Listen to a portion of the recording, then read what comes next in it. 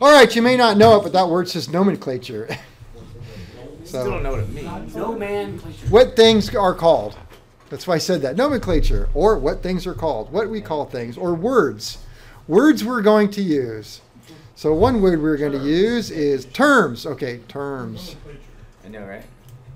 Terms, there we Is that go. like one of those ATM machines? Terms, what?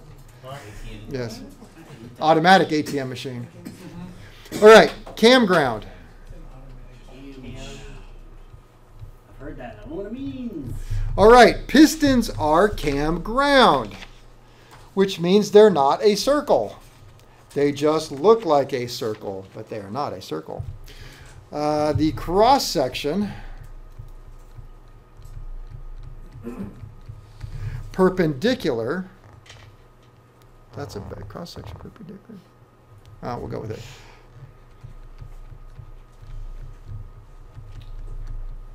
Cross section perpendicular is greater than in line with piston pin. That is a terrible way to say it. I'll see if I can say it worse.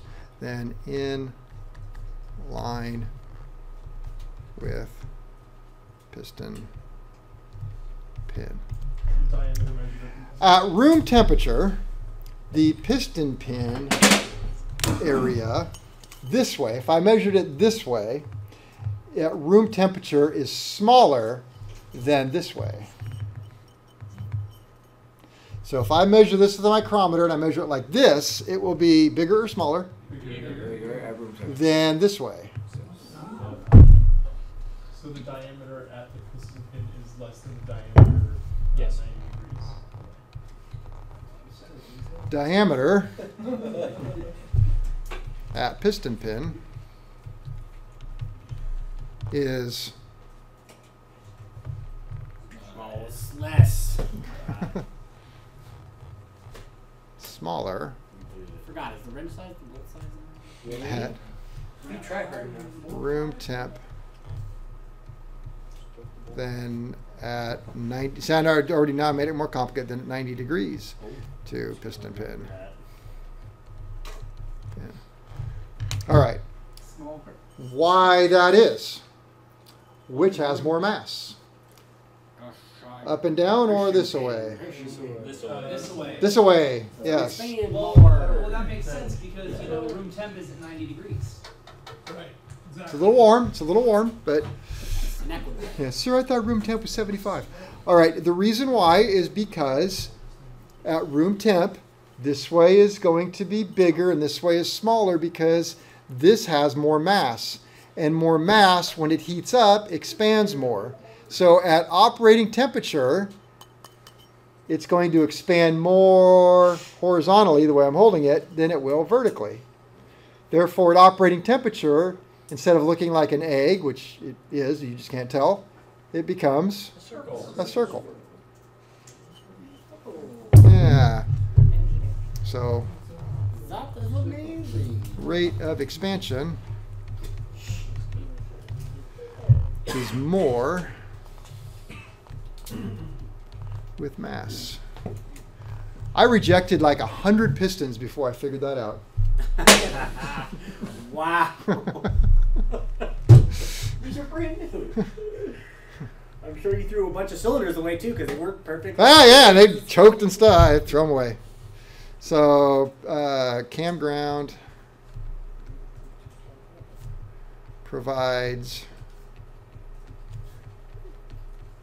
better fit at operating temps.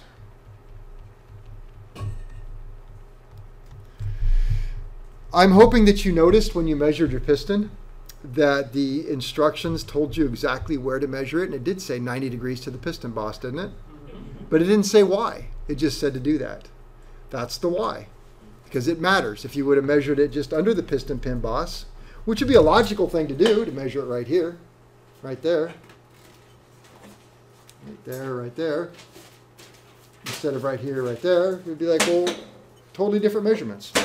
So what do you where do you measure it on the height of the piston pin? That can change. Or I don't know how to say, like up and down. Give me piston. You might think you measure it here or here.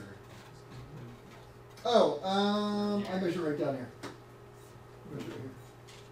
Because on my piston. Oh, it depends. Actually, I'm sorry. It does depend on what, because sometimes you're supposed to measure it here at the land. So it tells you exactly where to measure it. Yeah, and it said to do it pretty much on the skirt. Yeah, it tells you skirt, then I'm going to do it down here on the skirt. It tells you up at the lands, do it up at the lands. I don't know about this one. This sounds like something I picked up at, you know where.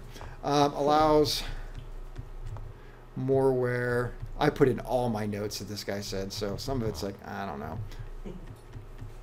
More wear of the piston. Where thrust is greatest. Which is like saying, oh, no. We made it wider right here because there's more thrust and that's going to rub on the cylinder and that has greater wear capabilities. But if that were true and this were rubbing on the cylinder, then we would have a loss of material, which would mean what in the oil?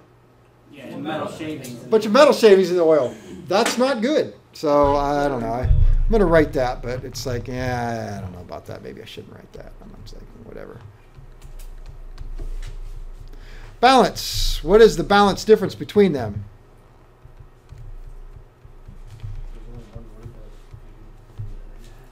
What's that? You only need one word for nomenclature? So far, Yeah, it looks like it. Maybe I'll just change that to, oh, no, I'm sorry. That's all we need to know. It should have went like this. Nomenclature, terms, and then this should have been I, campground, C slide,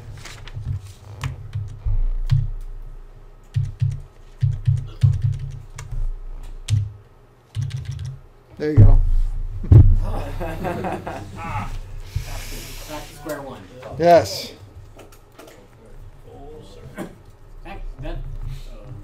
Then we talked about campground. Now we're talking about balance. What would the circlip do if we like in the distance it happened? Is it just like a? What he said. Balance. Well, you should already know this one. Each piston should be no more than 1/2 an ounce or 14 grams. 1/4 ounce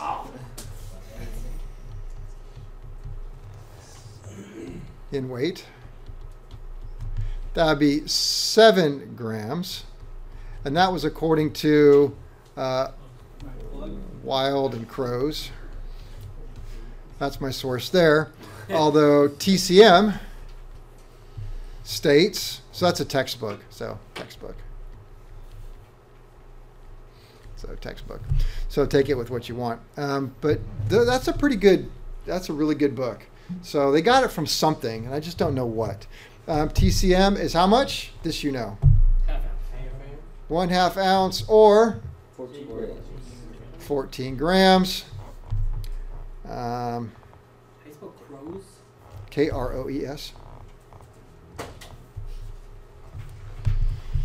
So we're going to stick with that. TCM, that's much better data. 1/2 ounce, 14 grams, opposing. So the cross ones have to be no more than that, and the back ones no more than that. So, but from front to back, they can vary. So it's just opposing has to be within 1/2 of an ounce. Yes. So what's the secret to ordering a set of pistons that Get a match set. match set? Oh, yeah, BP. Balance pack. BP. At least I could do that out of AVL. So we had types of pistons.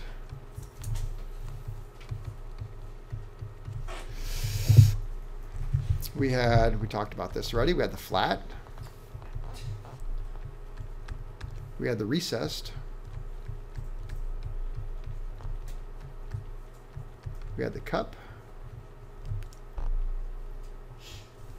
Had the dome.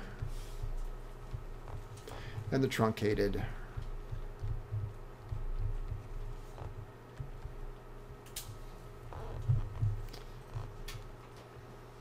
L. Other points. And I have 2 other points, so it makes sense that I put other points. Let's see. Newer pistons. This came as a bit of a strut. Let me see. Do I have? Is that why this picture was there? Let me see. No, it's not. How about this picture? No. All right. Newer pistons have a moly coating on it. Molybdenum disulfide. And so all of this area right here to about where this little dish out starts, and then sometimes I've seen it around here, is black. So when you get it, it's all black. That's a lubricant. I can't say that word at all. Molybdenum disulfide coating on the skirt. So Molybdenum? yes, Molybdenum over? Damn. that'll help. Thanks. Now I remembered it. Okay. Chromoly? No, not that. No? What does the piston pin cap rub against the cylinder wall? Oh yeah, we're gonna talk about that next. Not next, in a while. Newer pistons have black. I just call it moly, but it's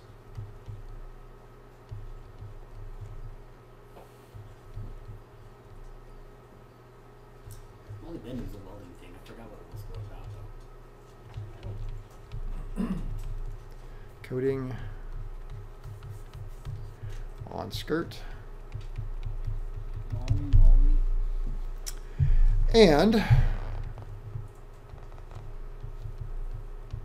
have steel belts in the piston grooves.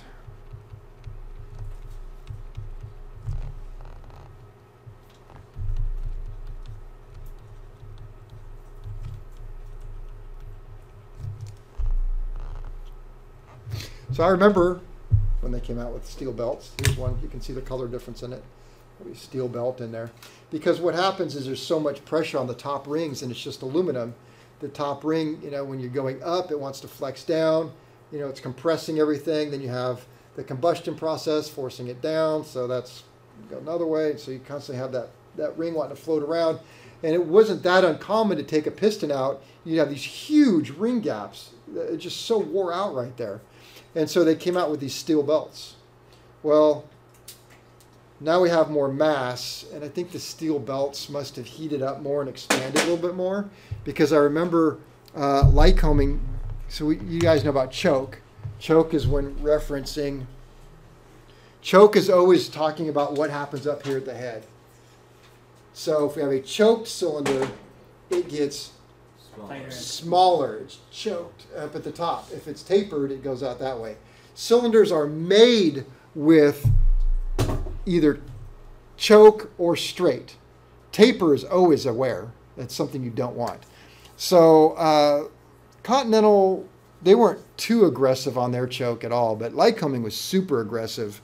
I want to say that the choke is like 0.012. I mean, it's a lot.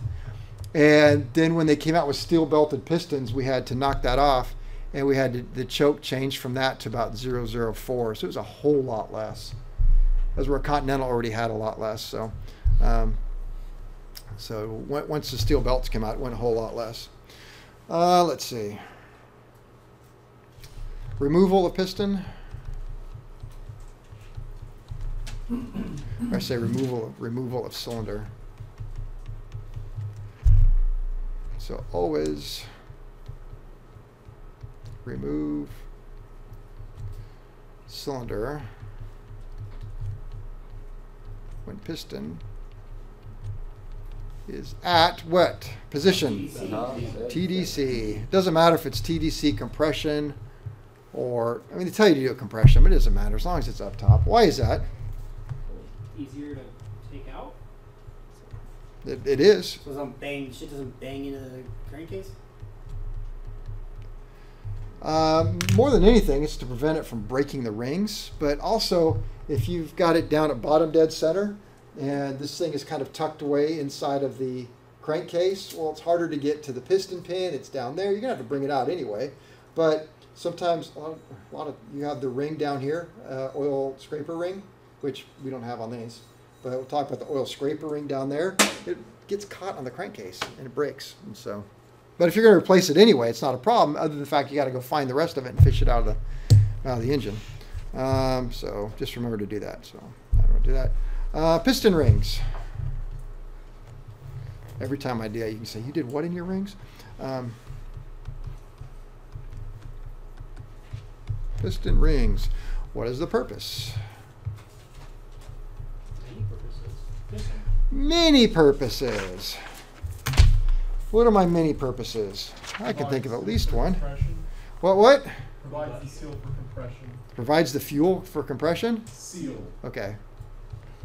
That'll take. Provides a gas seal. Provides a gas seal. All right, so something that kind of bugs me, I'll tell you. Yeah. We do compression tests on aircraft engines, which I usually talk about in this one. We'll see if I have time for that. But one of the things that happens is you do, when we do compression test, you put air into the cylinder, and then you have a second gauge that tells you how much air stays in. So one gauge tells you how much is going in, goes through an orifice, how much stays in. There's almost always leakage through a cylinder. And so one of the things is they say, well, if you have leakage in the cylinder past the rings, it could be because the gaps are all lined up. I'll buy that, but air is pretty good at turning around, turning a corner. So I've always had a problem with, why can't the air go through one gap, go around through the next gap? Why is it when they're lined up? It, you know, so I don't know. You think it would be different during a combustion than it would be with just constant pressure. Yeah. You know what I mean? Because at least with the combustion, it might slow the velocity of the air down, or the expanding gas down might slow down a bit going through the kind of like a ladder. Yeah. Slows it down at least. So maybe it makes sense when it's... But not when you're doing a static compression test. So air will get by the rings. That is just a fact. Call that blow by. That's what happens. There is no perfect seal here. So for that, I say, so this is why. Oops. No 80 over 80 readings on compression. You can get close, but that's just not going to happen. 78. There's always a little tiny leakage. So the only reason why I was holding at 20 is because it was managed PSI. Yours, when you did 20, because you don't have rings. When you're doing out there, there's no rings. This is why we have a crankcase breather. So that blow-by gets down in the rings. That is combustion gases. It's nasty stuff. It gets in the oil. It makes the oil kind of blackish. It pressurizes the crankcase, but the crankcase has a breather, which has to dump that pressure overboard. One of the tricks of the trade is to figure out how much pressure your crankcase has is to put a low pressure gauge on it. And we happen to have low pressure gauges in the aircraft called the airspeed indicator. So as people take an old unused airspeed indicator, which is just a pressure gauge really, and put it in there, and you can see and talk about how many miles per hour you're getting in the crankcase, which is how much pressure you get. Because yeah, sometimes in flight the breather will be in such a way that air is actually coming in and pressurizing the crankcase from the outside, and so now you have pressure coming up the breather, which it was supposed to be going that way, but now it's going this way because of misplacement, and so all kinds of problems can happen. And so then when that happens, it starts to blow the nose seal out the front of the engine. So then that blows oil over the windshield, and then you crash. So not a good It doesn't thing. take much then to push that seal out. They used to just be pressed in. They're getting more into gluing them in now. No seals? Yeah, the nose seal. Yeah. Not a big one. I got that guy's no seal too. So yeah, breather must be open. Oh man, you guys feel the same way as me. Or excessive crankcase pressure. Excessive crank pressure.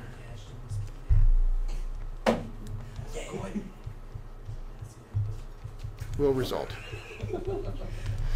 Fun fact, crankcase breathers are just aluminum tubing.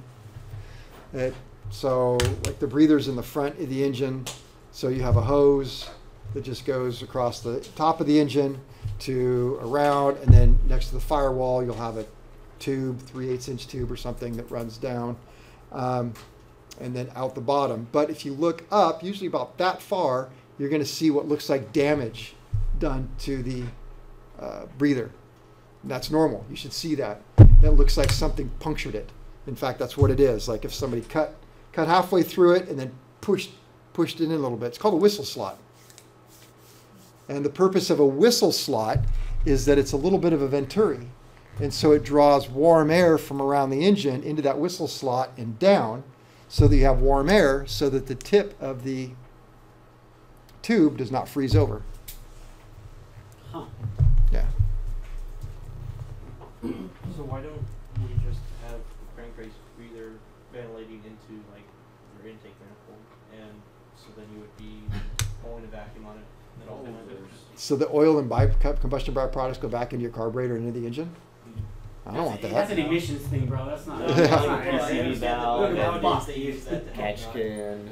from pressurization of it. No, that's just a smog thing. Okay. Yeah. Don't give them that idea. They're already trying to take away my gas. You need a cat on your plane. There is a, I don't want to call it a great book because it's super dry, but it's really fantastic information that was written by a local fella, John Schwanner.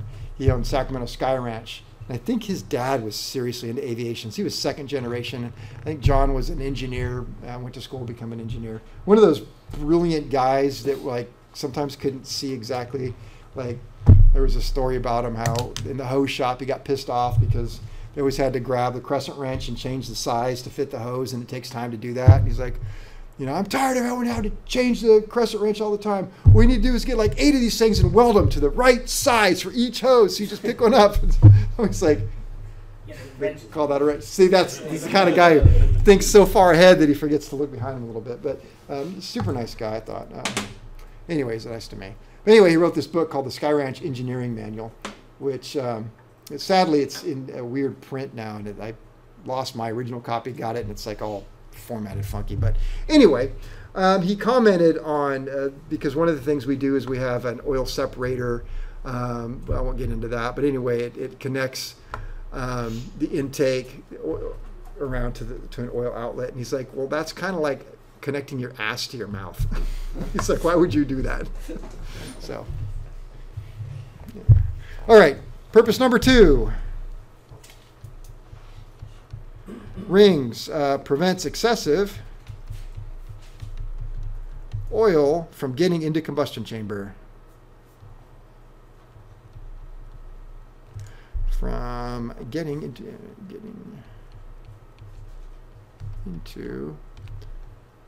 combustion chamber.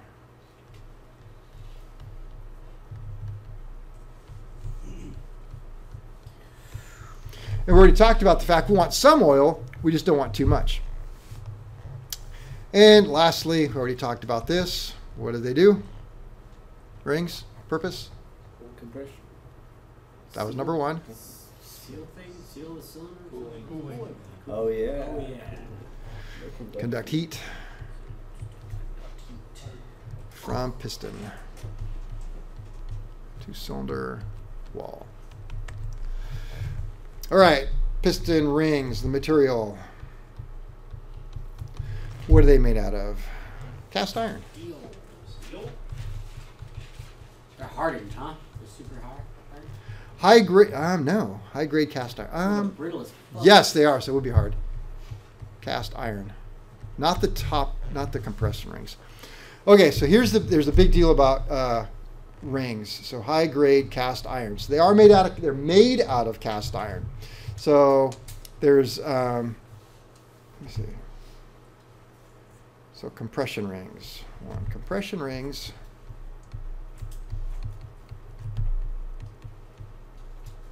That's the top 2. Compression rings may be chrome plated.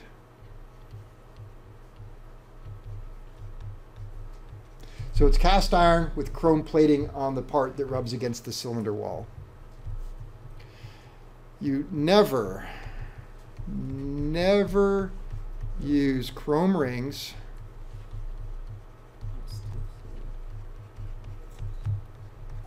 in a chrome cylinder. Chrome on chrome is very, very bad. It will eat each other up. Is that just because it's abrasive to itself, or I don't know. can't It must be. much Obviously it is. corrosion in a- So chrome, Where do they come from? why? Much harder. Lasts a lot longer. So a chrome cylinder uses plain rings only. And I'll just say steel cylinder. That's the barrel, the coating. Steel could be plain or nitrided. Plain or chrome rings. Is there an advantage or disadvantage to having steel cylinders or chrome cylinders or nitrated cylinders? 'Cause it seems like Lycoming did all three, so why would they do that? Yeah. Partly my opinion on that. It appears that all of the higher compression engines got nitrided and added expense. All the lower horsepower, cheaper engines were plain steel, lower expense. Something I noticed. Don't know if that's the case. There was a period, well, yeah, so I'll talk about it now. I mean, it comes around. So when we talk about cylinder barrel finishes, chroming was a repair. So what happened is, you go back to radial engines and you had a steel cylinder.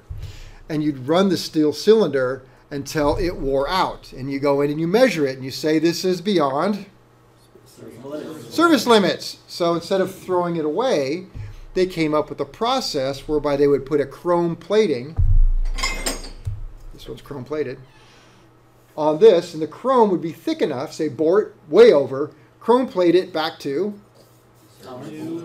new standard. Right? So that was a repair. Well, one of the benefits of a chrome cylinder is it doesn't rust. Yeah. When you say steel cylinder, you're referring to the barrel section, right? What the rings rub on. The whole thing is always made of steel. Right. The whole thing. Well, What you're holding is the barrel. it is the barrel, yeah, and they're always made out of steel. But when I say a steel cylinder, I don't mean like what it's made out. I mean the finish inside. So steel being nitrided or plain steel. So anyway, chrome doesn't rust. So engines that sat around for a long time didn't rust. Huge benefit. So I know that engine manufacturers for a while offered this as an option. Well, order a new cylinder or new engine. Would you like that engine with nitrided cylinders or chrome cylinders? So you got that option. And there was variations of this. Oh, I can get into variations later. But anyway, that's the thing. So chrome was originally a fix. Then it became an option for new stuff. Is it still common? As a repair, yeah. That was a repair. Yeah, but you wouldn't order that. I don't think they offered it new. I don't know anymore, to be honest with you. I wouldn't order chrome. ECI, who was bought out, they had a different Sermonil. And so they were like aftermarket companies where ECI was offering either their steel through hardened or Sermonil, which is ceramic nickel, which I'll get into, cylinders for a while. There was Sermachrome and Sermonil. That stuff was hard. Oh my God, that was still Sermonil was just insane. We had to buy special diamond bits to hone it. All right, so takeaway. I think it's a Q&A. Never use chrome rings in a chrome cylinder. Steel cylinder, you can use both, plain or chrome, but they usually are chrome. At least the top one is. Let's see. Types of rings.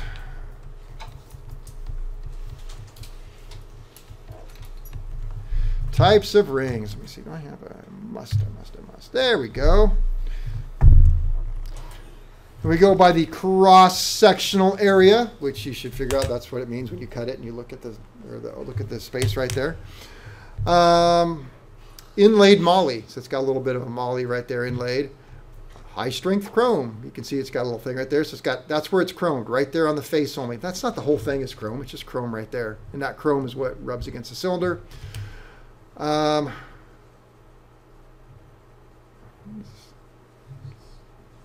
Guess that's their abbreviation. We don't use that. So I don't know. I wouldn't. These names are not something that is like common to what we use. What do you want? This right here. This is common. So I call them square, chrome, plane. So that would be the big ones. Square ring. Either that one or that one. Those are square. This one I just call square with a chamfer on the back. But it's mostly square because it's this area right here that I care about. Because why you need to know this is when you're measuring them, how they fit in the cylinder. And so all of these right here are square on the top, and they're all going to fit the same. So they're much easier to measure. But plane goes, what kind of cylinder? Finish? Chrome. Plane, mostly chrome. It can go neither. And chrome goes in steel. All right, so that's the big takeaway. Then, I don't know about this stuff here. It's like, I've seen them. Radial use some weird stuff. Okay, this will be important. Taper face. It is tapered. We'll talk about that in a minute. Then, Lycoming likes to use the word keystone and half keystone. They want you to know these words because of the way they're measured when they go in. But the takeaway is they're angled. So this one's flat with a, I think that's one you guys have, half keystone, right? Yep, full keystone is where both of them are. So those are different type of rings. You get square, really square and keystone, and then tapered face. These are the compression rings and or scraper ring, which would be the fourth ring. I'll talk about that. So types of rings. Well, they're identified by cross-sectional area.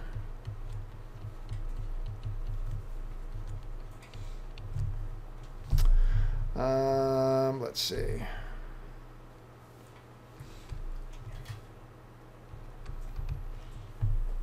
Split. They are split.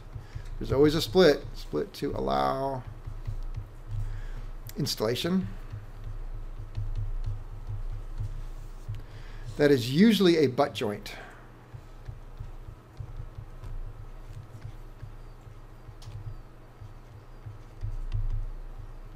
Which means it's just two squares that they're not like overlaid, half overlaid, or some sort of interlocking something or another. Just a butt joint, and well, you've seen just like yours are. We'll talk about this. Yes, I'll get around to that. Okay, usually a butt joint. Let me see, number 3, compression rings. Which one are the compression rings? Top two. Compression rings. Top. 1, 2, or more. Some of the older engines I worked on had like, 3 compression rings. They had 5 rings total. 1, 2, 3, 4. Yeah, 5 rings total on them. Maybe chrome plated.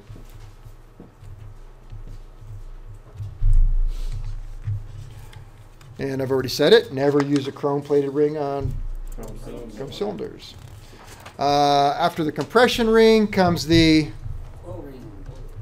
oil control ring.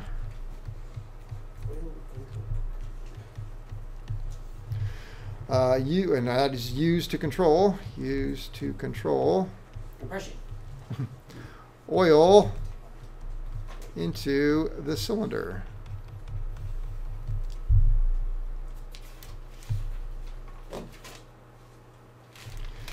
This is usually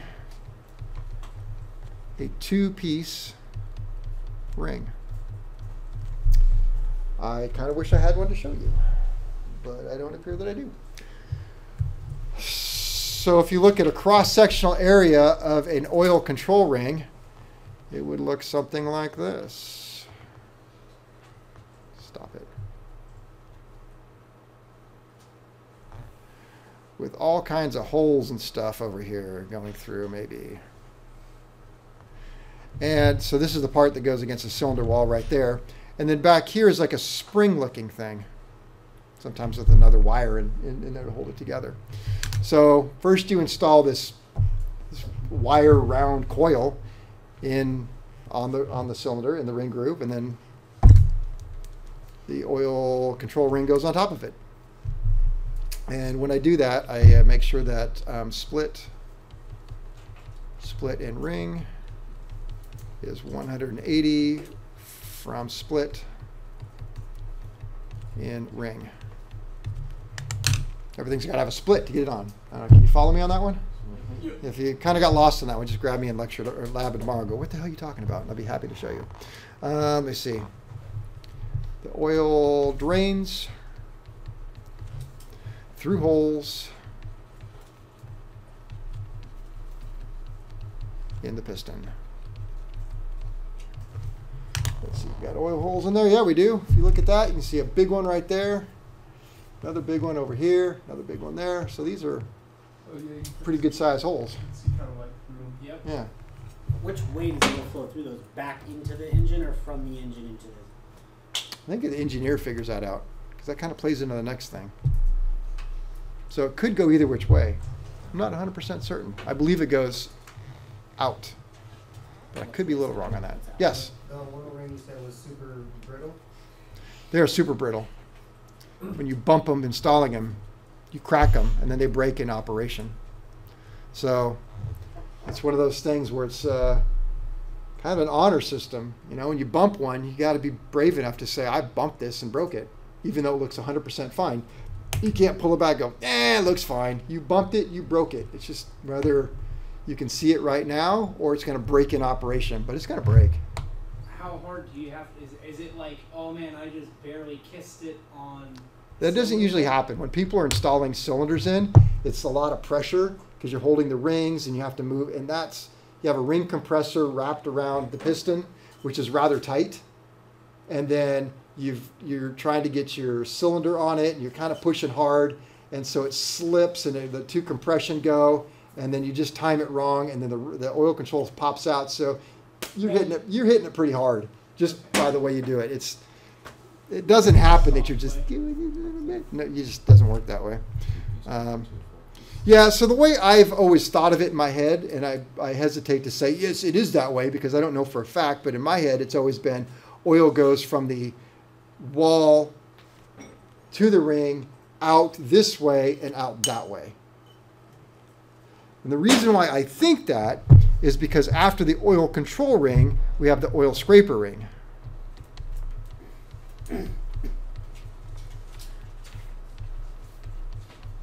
Which is optional. It's not optional for you. It's just if it's got one, you got to put it. But it's not something that you always see. You see it every now and then. It's like on what engines? Well, I know on radials all have them. The inverted 6-cylinders would all have them. But it's hard to say. It's kind of hit and miss with flat engines. It's like not too common, but they are out there. So oil scrapers are located really low. So located on the skirt.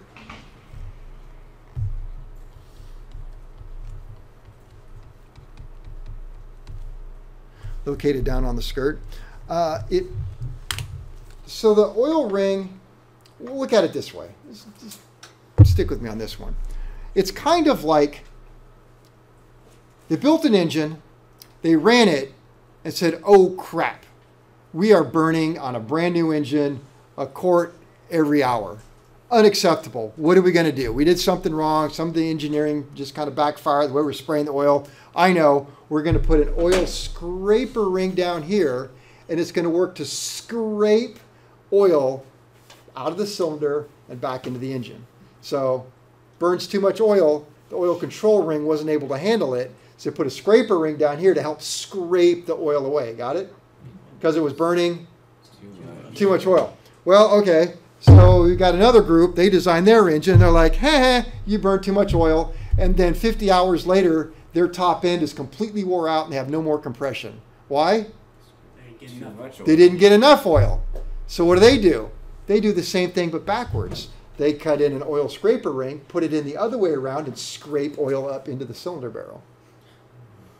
Now, while that may sound a little weird, now let's think about a radial engine. Yeah, it's gonna have a little bottom. Huh?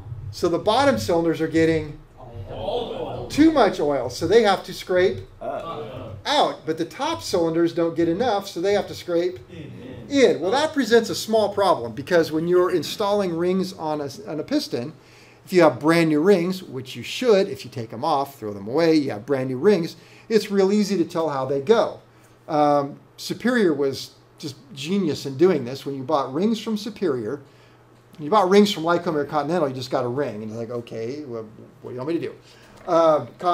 Superior, they would have a nice little cardboard thing that would open up like some sort of Chinese food thing. And it would have all the rings would say top compression, number 2 compression, oil control, oil scraper. And it would have a little card in it that would say the gap and the side clearance, everything should be. You didn't have to guess. It was awesome. It was right there. And flip it over and have this what goes in this kind of engine. You could verify what kind of engine you had. And they all have the part number and then the word top written on it. So you would install every one of them. So when you got done looking at it, you could look at it right here and read the part numbers on every one because part numbers go up. And this, assuming the cylinders on the bench went up.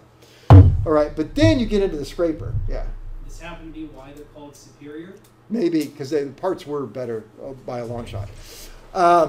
But in some engines, so you're going to get the scraper and it's going to have the part number and say top. And it'll say install with top down. And so you know that's when designed to scrape away. And so you'd have to turn it around to see the part number here. And then some of them you have to go here. So you have to follow the directions. Some radial engines say install the scraper ring facing up on cylinders 1, this, that, and the other, these. And it'll say install it the other way on these. So you have to watch the directions on that. Some scrape up, some scrape out.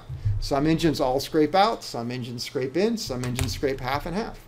So you got to make sure you know what you're doing.